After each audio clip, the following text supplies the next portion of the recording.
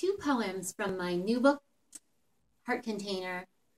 The first is Castles in the Air, and it's for my daughter.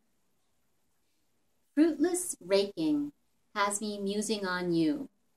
There's a reason for all those songs about girls with the wind in their hair. Draw the rake, observing the empty space between elbow and rib, how cold fingers are the stuff of autumn in your absence. Hoist another rakeful onto a pile. Make-believe turrets and garrets stormed in a burst of every day this year, blowing leeward. I hear your laugh in a circus of sparrows. Hang up my rake, remembering there's no controlling wind, no controlling you.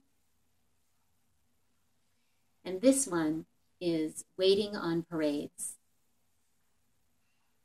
My notebook falls open to a page of ballpoint pen drawings by my son, who had been sitting on a curb waiting for a parade.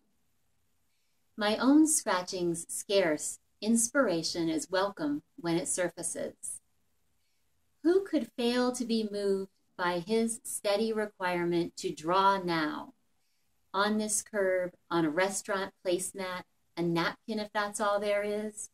Put this in your purse, Mama.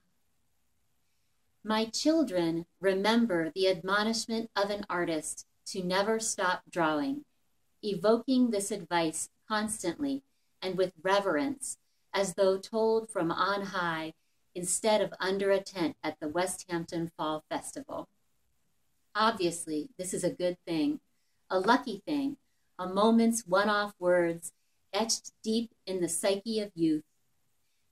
The notebook that is life's treasure a mother hopes will be unearthed over and over, the mind's riches providing sustenance for a lifetime of waiting on parades.